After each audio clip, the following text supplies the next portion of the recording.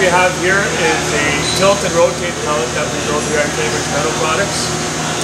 The way it functions, the way it works is it begins in a state where the pivot is locked, which means it's ready to load the seating frame on here. We got rear locating pins that you drop the seat frame through, the rear of the seat frame through, and then the front has locating blocks.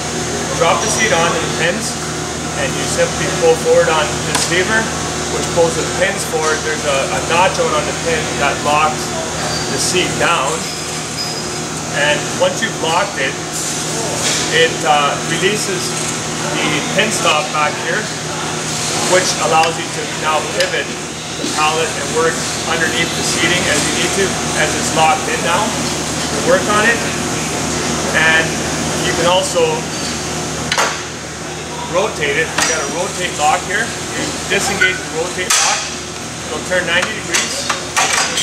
At the 90-degree point, it does a partial lock so that you don't have to disengage your lock anymore, but you can just simply take the pallet and turn it. But it gives it enough resistance that you can still work on the seat.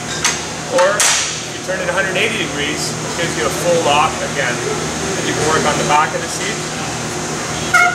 Once you've completed all the work you need to on the seat, you simply lock it, pull the seat off, and once it's unlocked, again, it doesn't allow you to tilt up the pallet so that there's no danger of the seat flying off the back. That's a simple explanation of how this works.